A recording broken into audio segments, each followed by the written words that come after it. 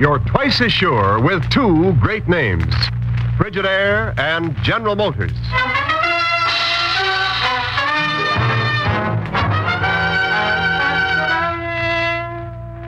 Frigidaire presents Herbert Marshall as the man called X. Wherever there is mystery, intrigue, romance, in all the strange and dangerous places of the world, there you will find the man called X.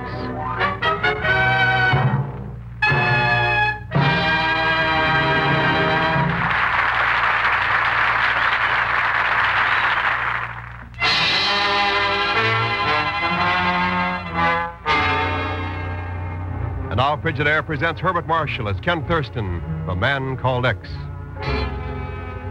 3 months ago, in a wind-battered tent clinging precariously to the snow-clad slopes of Mount Lamba Parbat in Bhutan, a letter was written.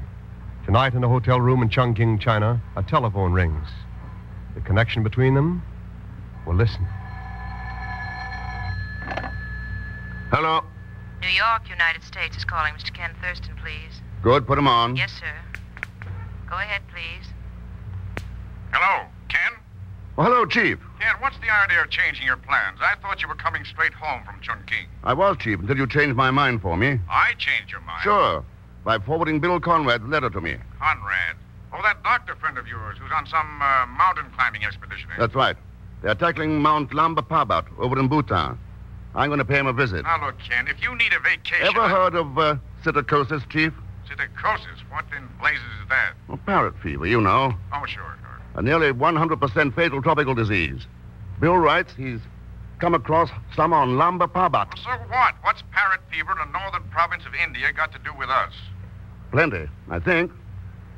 Remember a few years back when we thought the enemy was experimenting in biological warfare? Oh, sure. The idea of enemy bombers plastering our cities with deadly germs had us plenty worried. Yeah.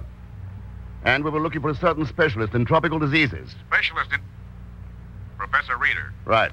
But I thought you'd traced the professor to Karachi and aboard a private plane for Chongqing. I had. But the plane never got there. So, where's Reeder?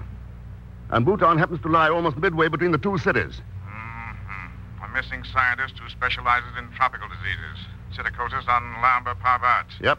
No, Ken, sounds like pretty slim evidence for you to chase to Bhutan.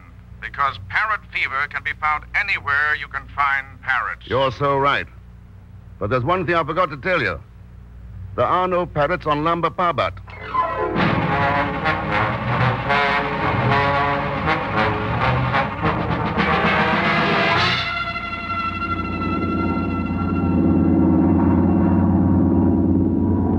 Mr. Thurston, do we have to keep flying in and out of those mountains all the time? I get dizzy from high places. Dipsomanic, you understand? You should have thought of that before stowing away on this plane, Pagon. Well, you wouldn't take me with you, so how else could I supply you with my invaluable assistance? And how was I to know you were going someplace like this? Look at that. Look at that thing over there. It must be 10 miles high. Nothing but snow and stuff on it. That's Mount Lamba Parbat. Hang on. Mount Lamba? Mr. X, we're falling. Relax, you idiot. We're going to land. On that pile of rocks? We'll be crushed to death. Not on that landing strip, we won't. Oh, you mean ahead there, beside that prison or something? That's the castle of Salal Chowdar, backer of the climbing expedition Bill Conrad's on. But why are we going to see him? To find out what he and Bill can tell us about Professor Reeder and about psittacosis. Huh? Hold your hat, we're going in.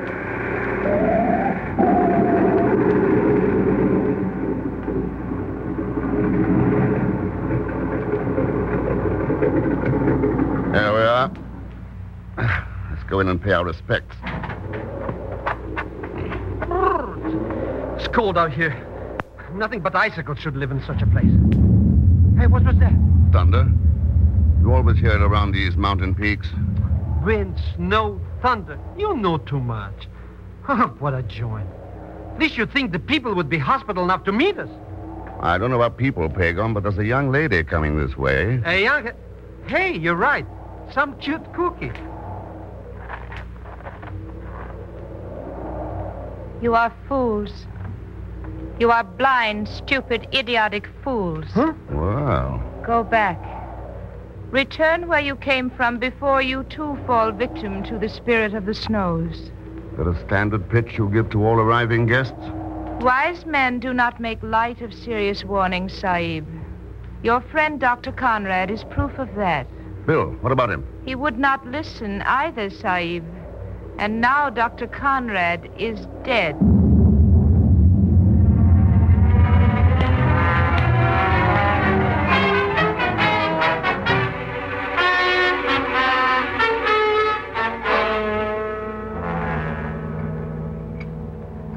We cannot tell you, Thurston Sahib, how deeply we regret your making such a long journey only to find your friend gone forever.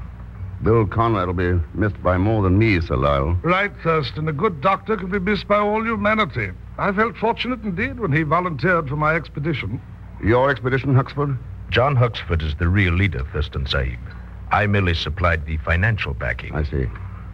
You said Bill slipped and fell in a crevasse? So it would appear. Though none of us saw it happen, we merely missed him from his tent one night. The next morning, my ward, Marlise, discovered his body. Is that not so, my dear? Yes. Yes, that is right, Sir Love. Just another link in the chain of ill fortune that's followed this expedition.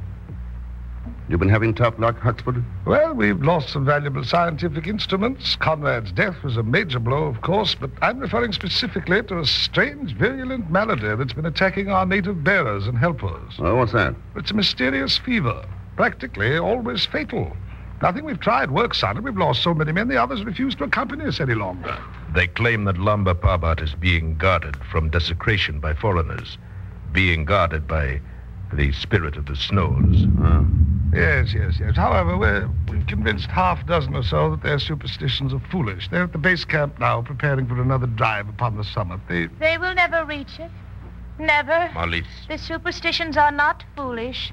The spirit of the snows is enraged. Marlise. Ask the Lama. If you will not believe me, ask the Lama. He will tell you. Lama? Yes.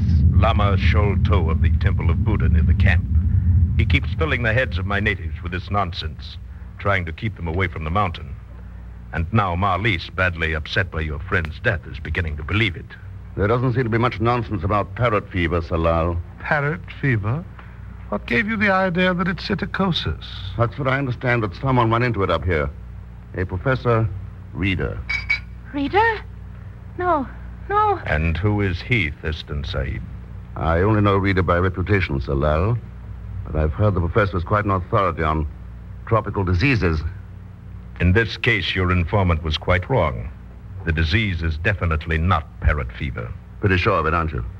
Thurston, I once studied medicine at the Sorbonne in Paris. And though I live in the snows of Lamba Parbat, I too am quite an authority on tropical diseases.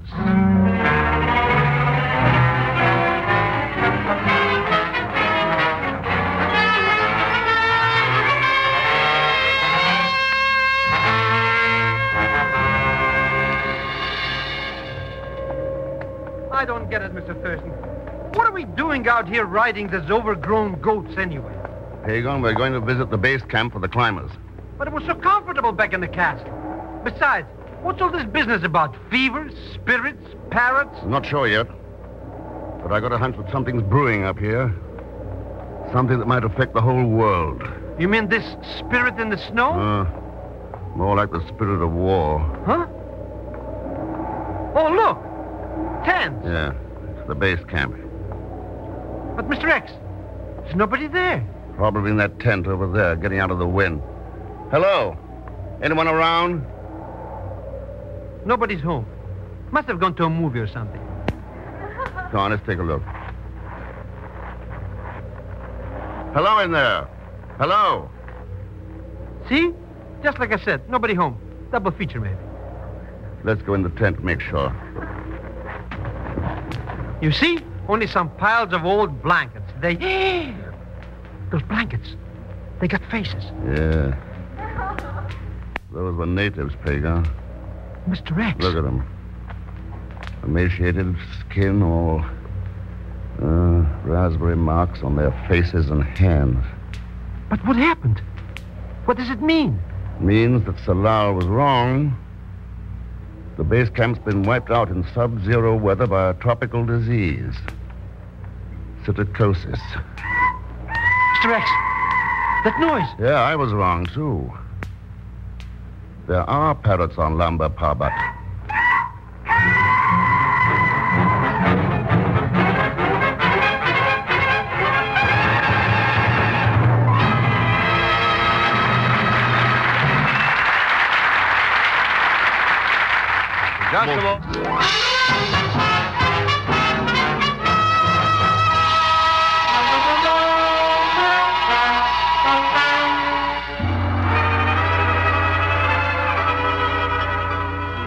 And now to continue with Frigidaire's Man Called X, starring Herbert Marshall.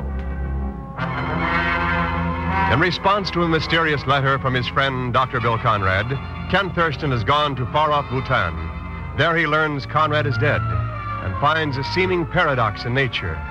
For the virulent tropic disease psittacosis, parrot fever, has wiped out the camp of a mountain climbing expedition on the wintry slopes of Mount Lamba Parbat. Now Ken and Pagon stand in the desolate camp, watching a screeching parrot waddle away through the snows. Mr. Rex, you mean that parrot bird killed all those men dead? Pagon, somebody helped it spread a deadly virus among them. But who would do a thing like that? Yeah, and why? Maybe a certain Professor Reeder can answer that. Huh? Reeder's here, all right. Must be. Somewhere on Lamba Parbat. Still trying to turn the world into a wholesale slaughterhouse. There is no hope for the unbelievers of this world, O evil one. Mr. Rex, look. Yeah, we've got company. But he's got his gang with him. They're pointing those rifles at us. Who is he anyways? Pagan, I think you're looking at the Lama Sholto. Yes, unbeliever, I am Lama Sholto, guardian of the temple. Too bad you didn't spend your time guarding the men of this camp. Looks like they really needed The it. curse of the angry spirit struck them down, as it is going to strike you, who brought the shadow to this land. You are coming with us now, the place of sacrifice, at the temple of the spirit of the snow. Mr. Rex, what does he mean? Pagan, I think he means to take us for a ride. Oh, no.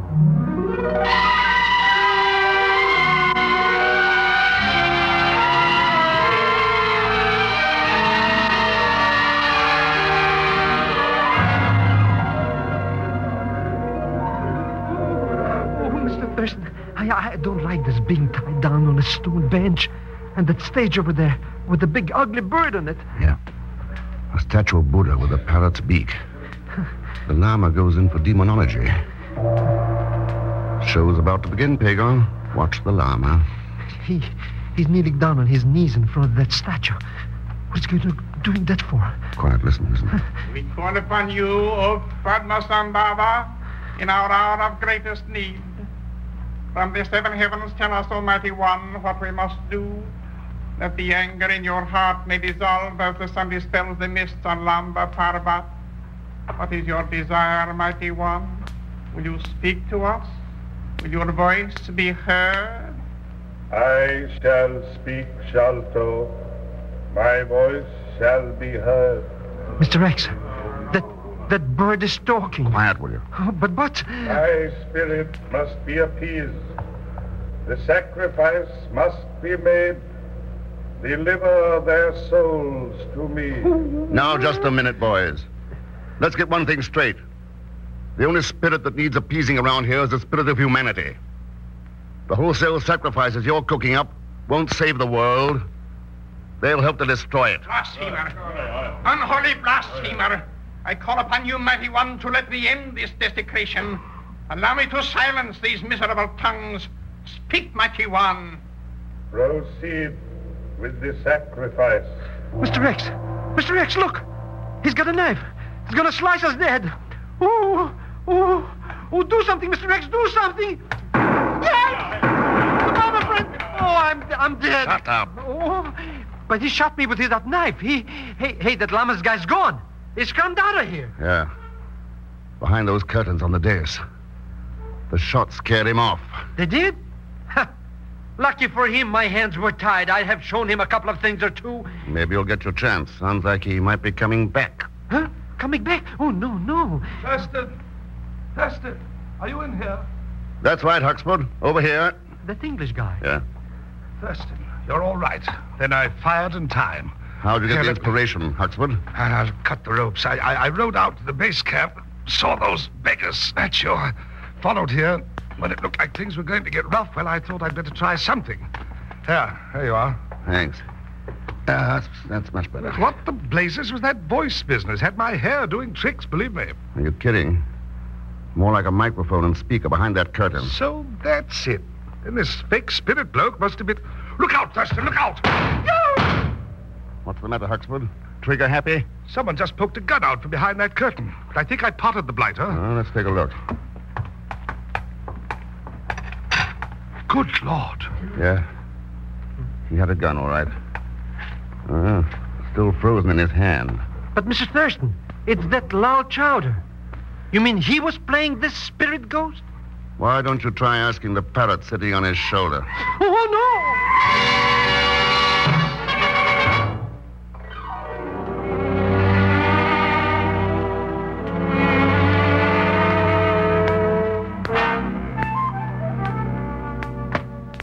Well, Mr. Thurston, we're all packed. Nothing to do but give this place the brush up. Not quite, Pagan.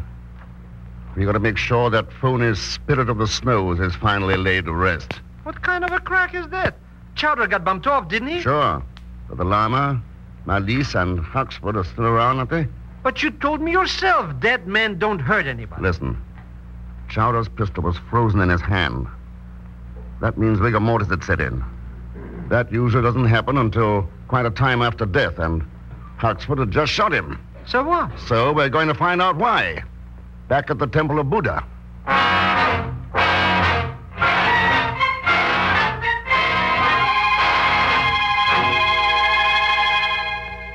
Mr. Thurston, why are we taking this dark passage anyhow? Because it started behind those curtains, Pagan. I want to find out where that llama was going.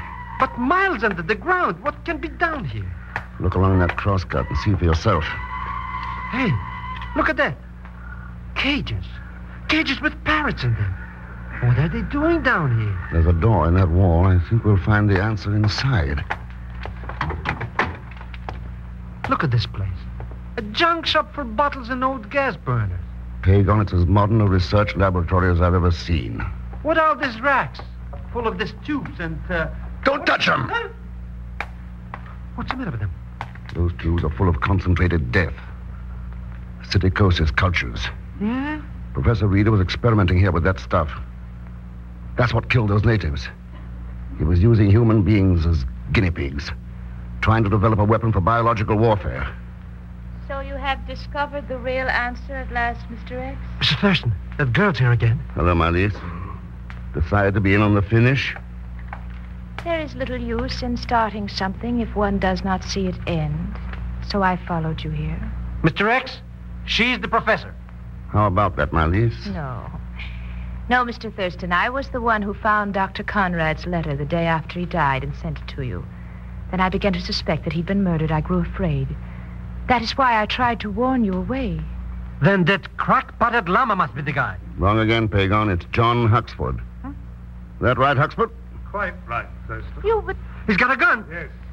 You know, I was doing quite well with my little experiments here until you came along. Yeah, your mountain climbing provided a swell excuse for bringing in scientific equipment and supplies. I suppose Conrad tumbled, so you ought to get rid of him. Exactly. But how did you, tumble, Thurston? Why would a mountain climber in Bhutan be interested in silicosis? You were. And your melodrama in the temple backfired.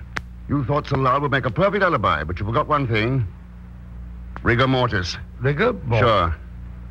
It proved that he'd been killed much earlier. A dead man can't shove guns through curtains, Huxford. And you couldn't have known he was there unless you had put him there yourself. One can't be perfect in everything, Thurston.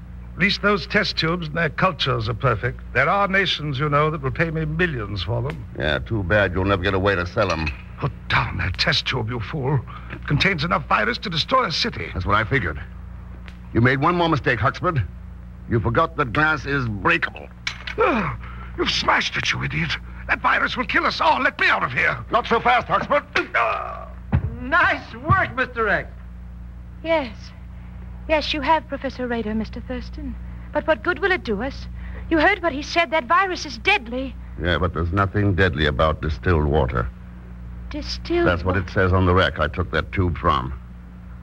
Huxford was too panic-stricken to notice. Phew. They were not going to die after all. Well, But, Mr. Thurston, are you sure he was that spirit in the snows? Yeah, Pagon. I'll guarantee it. I only wish it was easy to get rid of another spirit. Spirit of war. That's the deadliest of all viruses in the world today. One that could spread like a plague all over the globe. That's the disease we've got to get under control before it destroys us.